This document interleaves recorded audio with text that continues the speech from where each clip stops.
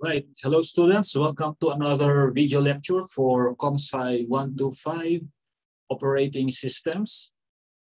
In this video, we're going to look into some policies regarding swapping. But before we proceed to the discussion of these policies, let's have a short review of the previous chapter. So in the previous chapter, we talked about the mechanism of swapping. The idea of providing or implementing swapping is that it provides an illusion of unlimited memory access for programmers. And also, by doing that, we are able to properly utilize the resources. So remember that a computing system has two main resources. We have the CPU or the processor or the core that is responsible for the actual computations. And we also have the storage, wherein we have the storage hierarchy from registers, caches, main memory, up to the lowest level, which is the disk. So in managing memory, the idea is somehow to provide unlimited access to unlimited memory is by introducing swapping. And remember, if you recall in our discussion about paging, so in the case of the physical memory, we break down the physical memory into physical page frames. And when it comes to swapping, the disk is actually, or the subspace or the backing store is actually divided into blocks. So we can actually think of the page frame or the physical frame as the corresponding unit for the blocks in the disk. So in this chapter, we're going to talk about policies because as we've discussed in the previous chapter, when there is not enough physical memory available, then, and we still want to provide an illusion to the programmers of unlimited memory, we need to somehow remove some unused pages from the main memory and place them on the disk to accommodate the pages that are needed at a given moment. So that is what we're going to look at in this chapter. So let's proceed. So what we're doing right now is we are working beyond the physical memory. Right? So typical systems have 8 GB RAM, but we still want to have more memory access or access to more memory, especially if we have a multi-programming and concurrent systems. Okay. So when a system is running, there will be some form of memory pressure, which will force the OS or the kernel to page out pages to make room for actively used pages, as I mentioned earlier. So the kernel will have to, let's say the physical memory is getting food, so it has to put away some pages that are not currently needed so that we can bring in pages that are that will be needed soon. So the idea of deciding which page to evict is encapsulated within the replacement policy of the OS. So this topic actually is sometimes often referred to as page replacement algorithms, because you're trying to select which pages that are currently in memory will have to be paged out to the backing store or to the swap space. So essentially, we can, since we are not, what we are doing now is we are integrating the main memory and the disk together and treating them both as a big chunk of memory available for processes. So with this mindset, we can actually think of the actual physical memory as a cache of the disk, right? So that's how we are going to view these page replacement algorithms in this chapter. So we view, at this point, we merge the physical memory and the disk as one big chunk of memory together. But we know that physical main memory is faster than the disk. So in a way, we can think of the physical memory as a cache of the disk. So that's what we're going to, that will be our view. And we need to discuss some metrics about this cache mechanism. So the goal in picking a replacement policy for this cache is to minimize the number of cache misses, meaning whenever a process will reference a memory, as much as possible, that memory should be in the physical memory. But since we have swapping, it's also possible that the memory being referenced is actually on the backing store or on the swap space or on the disk, right? So you have to remember that mindset. Then we can measure the number of cache hits and misses, which will actually let us calculate the average memory access time. So we are interested in the average memory access time, which is given in this formula. So we have these parameters for the average memory access time. T sub hit is the probability of finding the data item in the cache. So it's hit probability. And then, so the cache that we are referring to here, as I mentioned, is the main memory. And TM is the cost of accessing the memory, the main memory. When we say accessing, the time, it's a unit of time. And then we add that to the probability of missing the data, or the data is not being in memory, but rather on the disk. So it's called a miss. So there's a probability multiplied by the cost of accessing the time. The cost here is time of accessing the disk. So obviously, the cost of accessing memory is lower compared to the cost of accessing the disk.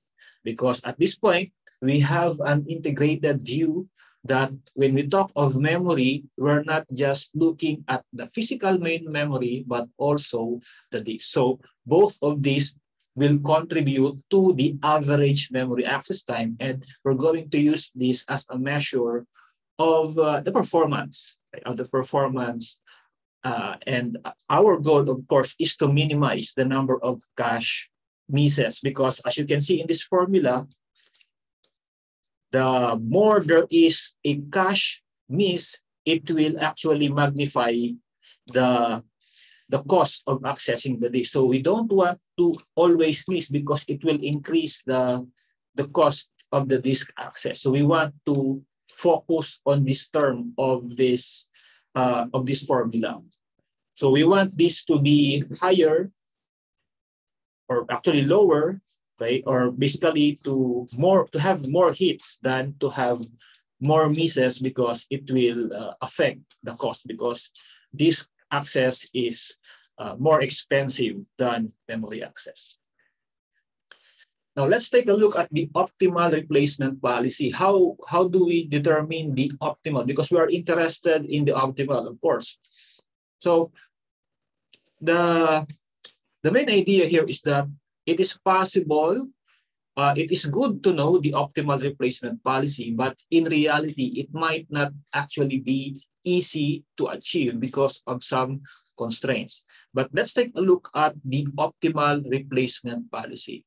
This, again, when we say replacement, we are trying to select which page to remove from the cache, or which page to remove from the main memory to make room for the pages that will be needed soon. So the optimal replacement policy, the main idea is to, of course, to minimize the overall number of misses. So the idea is to replace the page that will be accessed furthest in the future. So this is, in a way, common sense, because if you're not going to use that page, in the future, right, in the near future, you better place that out to the disk or to the swap space. And this, of course, will result in the fewest possible cache misses. Okay, so that's the important thing to remember about the optimal replacement policy. And it's, as I mentioned, it only serves as a comparison point, and it's actually not, it's quite difficult to achieve, but we can approximate this later. So let's have a trace of how optimal policy is achieving the optimal policy.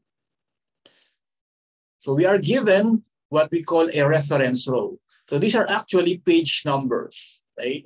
Remember that we have the virtual page number, right? So the virtual page number, these are virtual page number VPNs that are being referenced, meaning, let's say you have a variable that is in page 0, you have a variable or a code that is in page 1, etc., etc.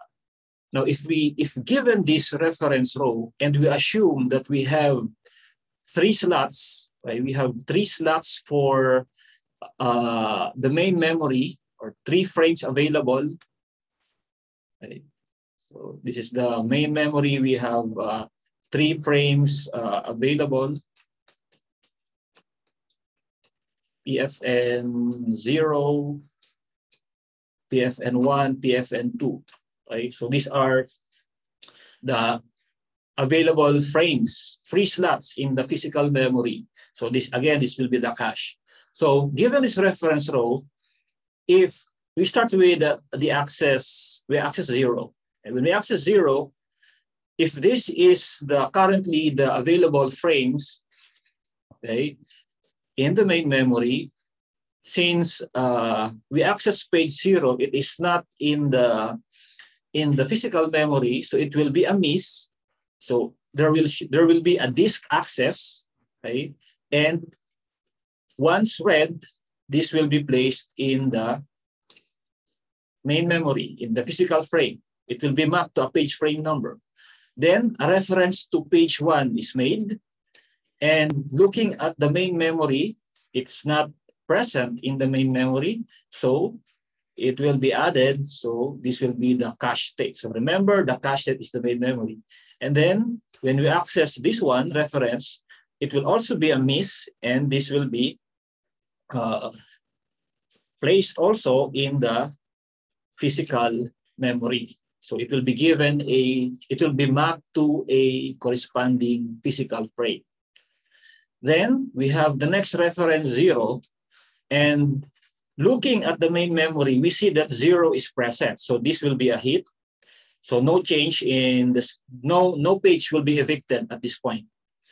Then 1 is also in the main memory, so no page will be evicted. Then we have 3 here. And looking at the main memory, we will observe that 3 is not in the main memory. So this is when the page replacement algorithm will have to kick in. Which among these 3 pages that are mapped will be replaced by 3? Because currently 3 is needed by a process, for example. So using the optimal policy, so we are at this point, and this is the reference row. Using the optimal policy, we try to look forward into the future. Currently, there is 0, 1, and 2. So over the succeeding references, which of these pages will be referenced in the near future? So you see here that 0 will be referenced in the near future. So 0 is not a good candidate to evict. 3 is still not in the memory, so no problem. And then 1, it's still 1 is referenced, so it's better be placed here. And then 2 is the page that will be referenced at the furthest period of time.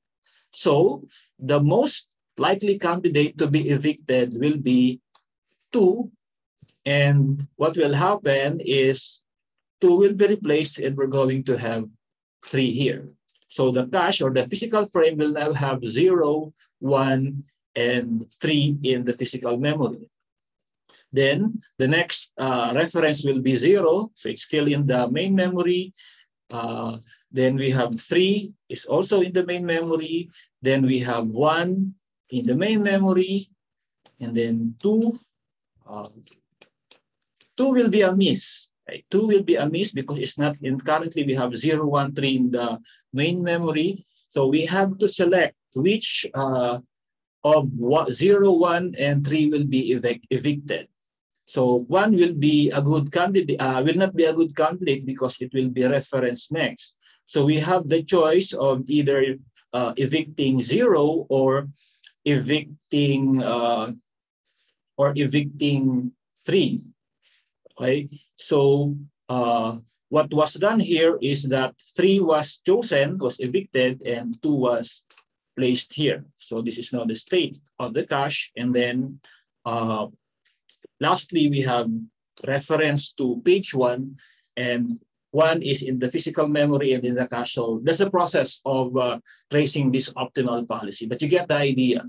Now, in order to describe or characterize this policy, we can look at what we call the hit rate, because as I said, we try to maximize the hit rate. We want to have more hit rates than more hits than misses. So given this configuration, we can compute that the hit rate is actually 54.6%, which is quite high given this reference row. Right? So this will now be our basis of comparison. So succeeding approaches, succeeding policies will be compared against this optimal policy. But again, this is just a theoretical policy. The implementation will be a little bit different because there will be some constraints. And that probably would be looking into the future, because you really cannot predict what will happen in the future, what memory references will happen in the future. So let's now proceed to the actual possible policies that can be implemented. The first one is called the first in, first out. So you are probably familiar with this. So pages are placed in a queue when they enter the system. Right? So I guess in the lab, a virtual memory simulation is what was implemented. So pages are placed in a queue when they enter the system. When a replacement occurs, the page on the tail of the queue, which was the first one to be added or placed in the main memory, is evicted. So it is simple to implement, but it can't determine the importance of blocks. So sometimes we have groupings of pages. Okay, so it does not consider that. So let's have an example trace. So we still use the same reference, but this time we implement the first in, first out policy. And this is again the cache state. Okay, so we're going to draw this. This will be the appearance of that. So 0 will be missed. Okay, 1 will be missed. And then 2 will be missed. So this will be the appearance of the memory. And then 0 will be a hit. 1 will be a hit, 3 will be a miss. So if 3 will be a miss, we have to select. Now, which one of these 3 was placed first in the memory? Of course, 0. So this will be replaced with 3. So the cache now will be 1, 2, 3. Okay. And we have 0 again. So the 0 will be a miss. So which is the oldest in this list? So it will be 1. So this will be 0. So it will be 0 or 2, 3, 0. Okay. So it will be 2, 3, 0. And then 3 will be a hit. 1 will be a miss. Okay. Among these 3 here, which is the oldest? The oldest is 2. So you replace it with 1. So we have 301. And then 2 is a miss also. So which among these the oldest? We have 3. So we replace it with 2. So the cache now will be 0, 1, 2. And then lastly, we have 1 and we get a hit. So we measure again the hit rate, and we can observe that the hit rate here is 36.4%, which is lower than the optimal, than the hit rate of the optimal pulse. Okay, so that's clear. Now we also have a concept called Biladis or Biladis anomaly, wherein the idea of this anomaly occurs because happens because obviously when we are looking at the hit rate, the larger the count, or the larger the number of page frames, basically the larger the cache is, we should observe that the hit rate will be higher, right? Because we have more slots. So in this case, let's say we have 7. So if we have more slots in our physical memory, meaning we have available page frames, we have a lot of available page frames, obviously, supposedly, the hit rate should be higher. But this Biladis anomaly actually is the anomalous part is at this point, wherein if you have a memory with 3 frames available, say this one, the page fault count is from 3, it increases as it moves to 4. So that is an anomaly, because we are expecting that the page fault count, remember, page fault will happen when there is a miss, okay? It should continually, the trend should be downward. But this one here,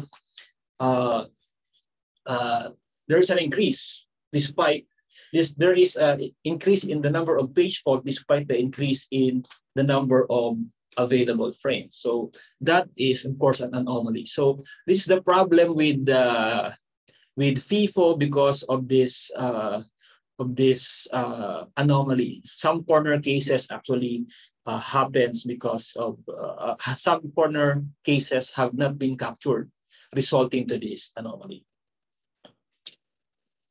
Now, another policy is the random. So in the world of algorithms, random is actually good. And we've also talked about this when we talked about lottery scheduling. Right? So when we have a random number. So basically the advantages of randomness is we are able to escape corner cases. It's easier to implement because we don't need to maintain a lot of state, etc. So for the random policy, you pick a random page to replace, which is when the OS is under memory pressure. So it really doesn't really try to be too intelligent in picking which blocks to evict. So no intelligence, just pick a random number, by that page will be evicted. So essentially when you run this multiple times, you'll get different results. But of course, we are interested in the average or in the long run, because it depends on the randomness that is being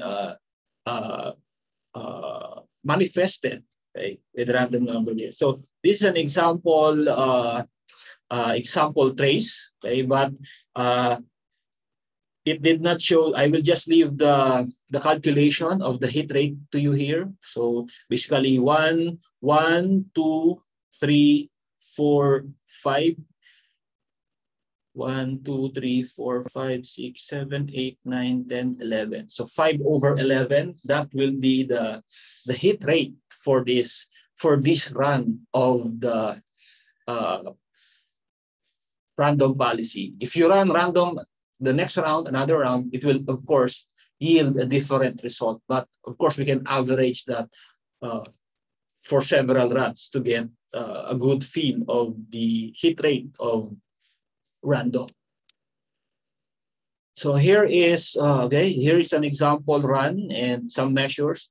So sometimes random is as good as optimal, achieving 6 hits on the example trace. So let's say, uh, let's say we have this is the example trace, the reference row, and we run random several times, and then we observe that the number of hits, okay, actually increases, because in the optimal,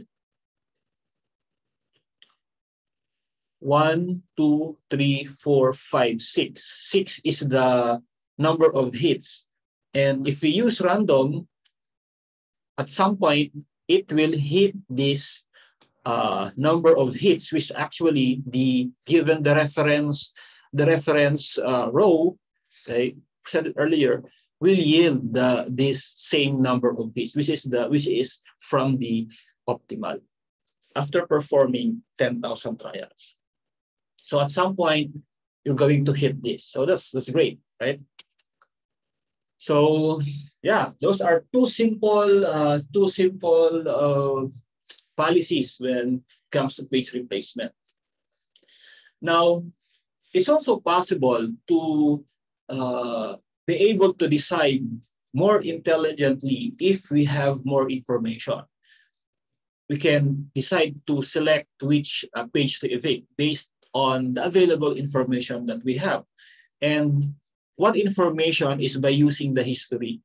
The idea is to learn on the past and basically use the information learned from the past to determine which page to evict. There are two types of historical information. Two types of historical information. The first one is recency. The more recently a page has been accessed, the more likely it will be accessed again. So that's recency. So, for example, if you use this variable in your code, then most probably later on that variable will be used again. So that's recency. So the algorithm for that, which we will discuss later, is LRU, or least recently used. The other one is frequency. If a page has been accessed many times, it should not be replaced as it clearly has some value. So let's say this particular page has been accessed many times, meaning probably there is some data in it, okay, and that is being used in a computation, then that is frequency. So the algorithm for that is the least frequently used. So let's talk about this algorithms, right? So recency and frequency. So let's start with the LRU. So again, we have 3 slots for the physical frame, 3 available frames, physical frames. So the same reference row. So we start with 0. So 0 is a miss, so you get that here. Then 1 is a miss, so you get that here. And then 2 is a miss, you get that here. Okay, and then 0, this will also be a hit.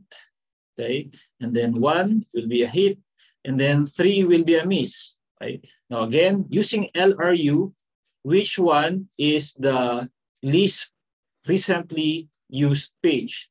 So we can mark, let's say this 1, 0, 1, 2, and then this one is used. So let's put a dot here. 1 is used. Let's put a dot here.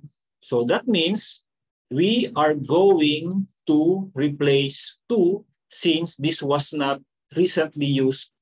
So we will replace this, and we will have on the memory 013, which is actually 013.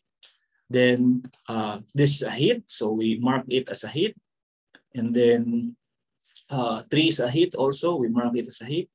And then 1 is a hit. Okay. And then 2 is a miss, it's not here. So we observe that 0 has not been recently used. So we replace 0. So we put it in 2. And then lastly, we have 1, which is also hit. So how many hits did we get using the LRU? So we have 1, 2, 3, 4, 5, 6, which is actually almost the same, which is the same as the number of hits in the optimal replacement policy. So we can see here that LRU is actually very near to the optimal replacement policy.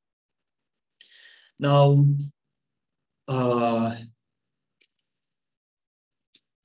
there's no example for LFU, but you can try. Using the same reference row and come up with your own table and measure the hit rate.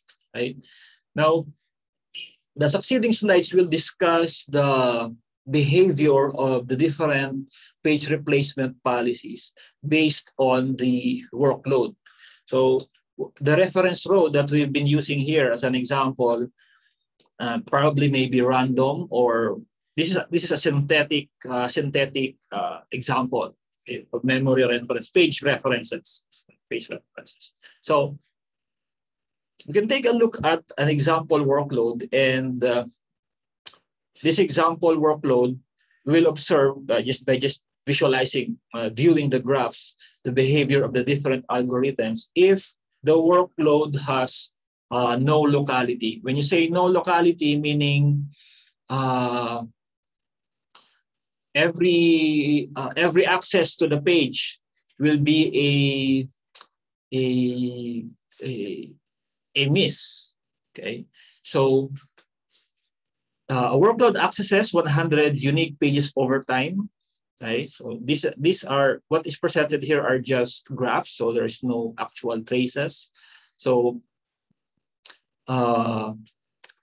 you choose the next page to refer to at random, so without any locality. So, and this is the resulting graph. So I don't know if you can see this, but the general conclusion here is that when a cache is large enough to fit the entire workload, if you have 100 pages, okay, it also doesn't matter which policy you use, because as you can see here, as you increase the cache size, or basically you increase the number of frames, the hit rate, okay, they are almost the same if the workload has no locality. So the page replacement algorithms will usually be effective if the workload shows some locality. Recall that we talked about temporal and spatial locality in the previous chapters. So this will be the appearance of the graph. Now, if the workload is 80-20, when we say 80-20, it exhibits locality, meaning 80% of the references are made to 20% of the page, meaning you have a set of pages, okay, and then 80% of the references will just focus or will just access those 20%. So let's say we have 100 pages, and the first 20 of those are referenced in the reference row example. So that's what we mean by 80-20 workload. And the remaining 20% of the references are made to the remaining 80% of the pages. So this example workload exhibits locality, meaning it accesses the same set of pages, let's say pages 1 to 20 for the reference row. Okay, so this will be the graph. Okay, and the main conclusion is that the LRU is more likely to hold onto the hot pages. When you say hot pages, these are the pages that are commonly accessed, with, as I mentioned earlier, the first 20, for example, if you are given 100 pages. So LRU is most likely to hold onto the hot pages, right, to place them in the physical memory. As you increase the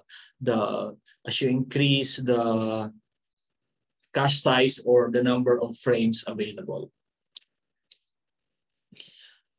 Okay, so the looping sequential. So this type of workload, you refer to 50 pages in sequence. Okay, so let's say you have 100 pages, for example, and then you refer to page 1, page 2, page 3, page 4 in sequence, and then you loop again.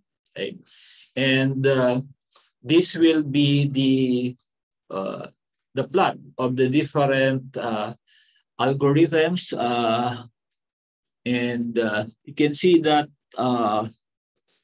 the hit rate for, I cannot see the color here, but it seems that the LRU, okay, is not performing well here, okay, but the random is performing here in this manner. So that is the behavior if you have a looping sequential workload.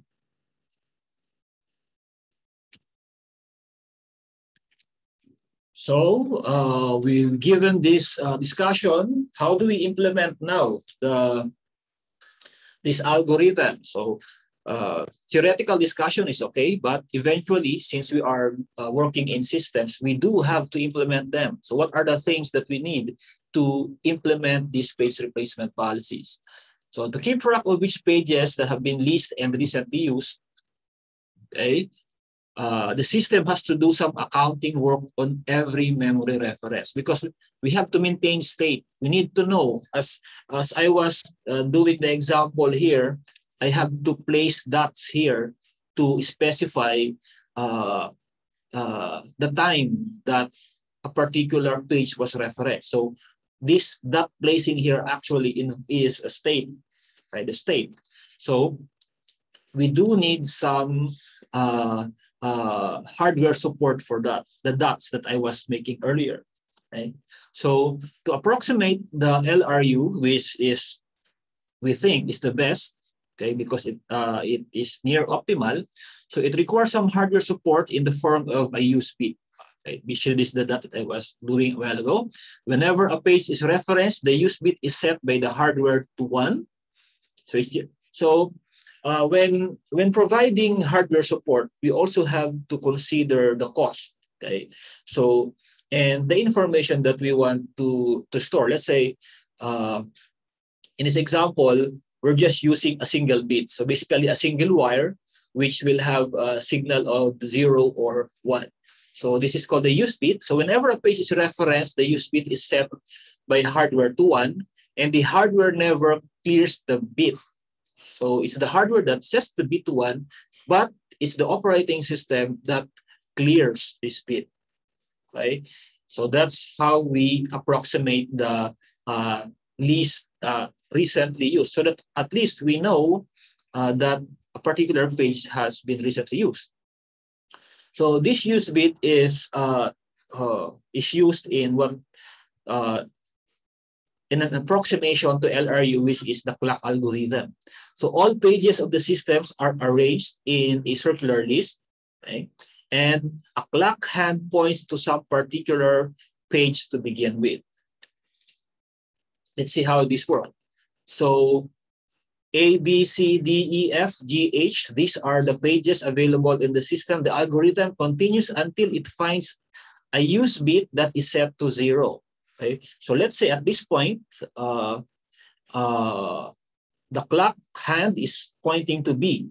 Okay, so it will check whether the use bit of B is 0 or 1. If it is 0, that page will be evicted, will be removed from the main memory, right? And that's it, okay? And then if this is 1, okay, it will clear the use bit, and then it will move, it will advance the hand. Okay, so when the page for the course, the page that the hand is pointing to is inspected, the action taken depends on the use bit. Okay, so you evict the page, okay, and if it is 0, okay. Otherwise, you clear that, and then you move on to the next until you find a use bit with 0. Okay, because it is the hardware that sets. Remember, it's the hardware that sets the use bit, but it is the OS during a page fault or the page fault handler that clears this bit. So using the 80-20 workload, meaning there is the workload exhibits locality. The clock algorithm doesn't do as well as perfect LRU, but it does better than approach that don't consider history at all. So remember, this is the optimal. FIFO and random do not consider history or does not maintain state. LRU is the theoretical algorithm, but when we implement them, to approximate LRU, we have the clock algorithm, and you will notice that LRU somehow they are close to each other. The clock algorithm approximates the LRU. And next is dirty pages. Okay, so considering dirty pages. So it's also possible that a page is dirty. Remember, the operations, two operations can happen in a memory area or in a page, right, or a frame. One is reading from it and writing into it. If you, after swapping in, if you load a page from the swap space to the physical memory and then you just read that data, then that page is essentially untouched because you're just reading data. But if you write something to that page becomes dirty. And we can, the hardware can include or actually has a modified bit, also called a dirty bit, that tells us whether that page was modified or not. Okay? And usually, if a page is dirty, we can actually write it back to this to evict it. Okay, so in using dirty pages, what we're doing is we try to evict those pages which are dirty, because essentially we have to write them to this for fault tolerance, right? So that we can have a consistent or a backup of the contents on the disk, right? In case something happened. So, however, if the page has not been modified, then do not evict that particular page. So, page selection policy, the OS has to decide, which is the kernel has to decide when to bring a page into memory, and we have different options, right? Which page to bring to the memory from the subspace or the backing store. Okay, so once we've evicted a page, a dirty page or whatever, based on whatever page replacement policy that is in effect, we need to bring in new blocks from the disk to we place that to a corresponding physical frame in the main memory, and then map the page number to the physical frame. Or yes, that's the idea. So there are several options, and one is called prefetching. Okay? When you say prefetching, even though a page or a page on the secondary storage or on the subspace is not needed, we try to load them already on the physical memory, hoping that since they are somehow located near each other, they will be accessed in the future. So to conserve some time, because we know that disk read and disk write are expensive operations. So if we can increase the size, the number of blocks that we can read from the disk in one shot, the better. Okay? So in prefetching, the OS gets that a page is about to be used and thus brings it in ahead of time. So here, for example, page 1 is needed. So page 1 is the one that is currently needed. So instead of just bringing page 1 to the physical memory, it will also bring page 2. So with just one I/O request, it brought up 2 blocks or 2 pages to the memory. Although, for example, only page 1 will be used. Okay, because it will probably, the page 2 will probably be used also later. And we can also have clustering or grouping. So we collect a number of pending writes together in memory and write them to disk in one write. So I mentioned a while ago about dirty pages. So if we have a lot of dirty pages, instead of issuing a write request for a dirty page, we try to batch these dirty pages so that in one I/O request, in one write, we get to write a lot of dirty pages. So this is an example. So instead of individually issuing I/O requests to write each page, we group them together in one request and then write that to the secondary storage to conserve or to save some requests and of course save some time, because we group together several dirty pages into a single I/O request, I/O write request. And I think this is the last slide. Okay, so sometimes as again, the advantage of letting programmers or programs request a large amount of memory, unlimited amount of memory, there's a tendency to oversubscribe. You say oversubscribe. If you have 8 gig of RAM, then the processes eventually requested 12 gigs of RAM. Okay?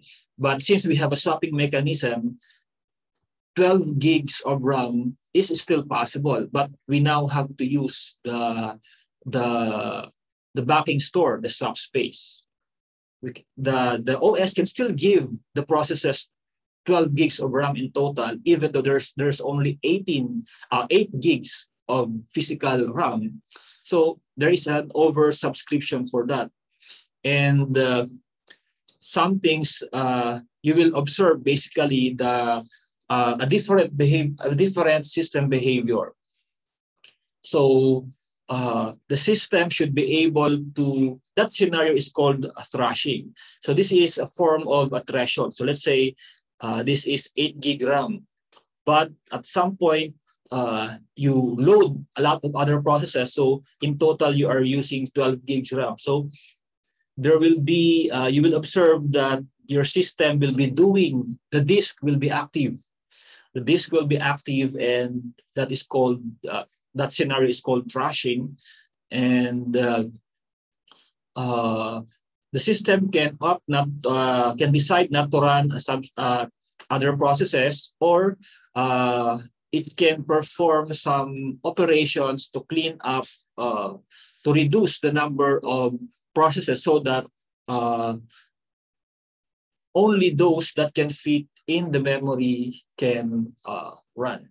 So that's essentially the idea. So you will observe this, that if you open, you can, if you're running a system, Windows, for example, you open a lot of tabs, you open a lot of applications, even though you only have a limited amount of physical RAM, your program will still run, the applications will still run, but they will be very slow because of this thrashing event.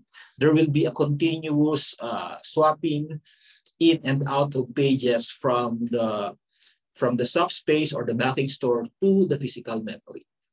And what do? You close the programs that you are not using at the moment, so that you'll get more, you'll get a better performance, because at least everything is in the main memory, so it will be faster than loading the pages from the disk or from the subspace. Okay, so that will be the end of this chapter. See you on the next chapter.